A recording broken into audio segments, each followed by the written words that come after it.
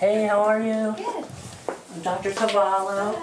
Here at Northern Kentucky Pediatrics, only one way to describe how things have been going this flu season: busy. I think it's common knowledge amongst, the parental community here that the flu is widespread this year.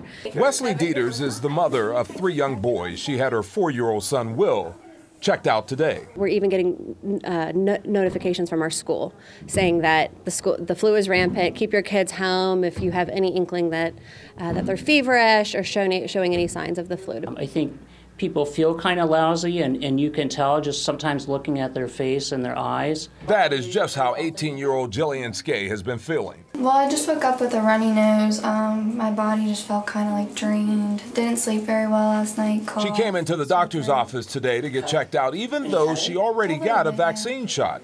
The nose swab will help determine if she has the flu. If you got your flu vaccine, but you still got the flu, what we think we are seeing from that is it's not as bad as if you hadn't gotten the flu shot at all. The CDC says all states except Hawaii are reporting widespread flu activity. 20 pediatric deaths linked to the flu, and it's never too late to get the vaccine. No, in fact, the CDC talks about continuing to give it even into April, like through the season. And the reason there is often, at least in this area, we see a first wave of flu A, and then we see a second wave of flu B.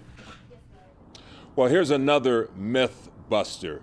People think that if you get the vaccine, it actually causes the flu. Well, the doctors say that's absolutely wrong. They say it takes a period of about 2 weeks for you to be protected once you get the vaccine. And you know what? If you get the flu, it's just a coincidence. A couple other tips, they say good hygiene, washing your hands, covering your mouth when you cough. Those are just basic things along with diet and rest, and you should be able to protect yourself and others around you. Reporting live, I'm Curtis Fuller, WLWT News 5.